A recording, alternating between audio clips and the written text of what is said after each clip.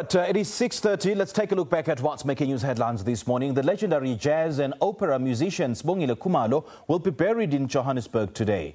Khumalo's funeral service will be held at the Market Theatre. She died last week from stroke-related complications at the age of 63. Throughout her career, the Soweto-born singer, affectionately known as Mamgoma, received many awards and accolades, including the Order of Ikamanga bestowed on her by former President Thabo Mbeki.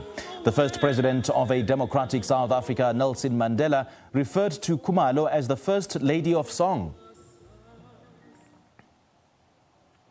Eskom says South Africans should brace themselves for more power cuts this weekend. The power utility has been implementing stage 2 load shedding. It says one of the reasons for load shedding is the constraints on its network. Johannesburg City Power has meanwhile switched to a new 2-hour load shedding schedule instead of cutting power for 4 hours at a time.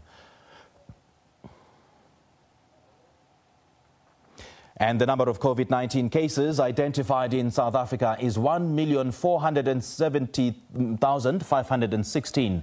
3,749 new cases have been identified since the last report. There's been 297 new COVID-19 related deaths, and of those, 49 people died in the Eastern Cape, 40 in the Free State and 52 in Gauteng.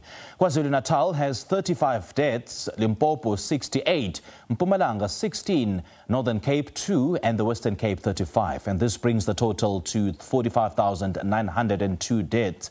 Recoveries now stand at 1,335,618, representing a recovery rate of 90.8%.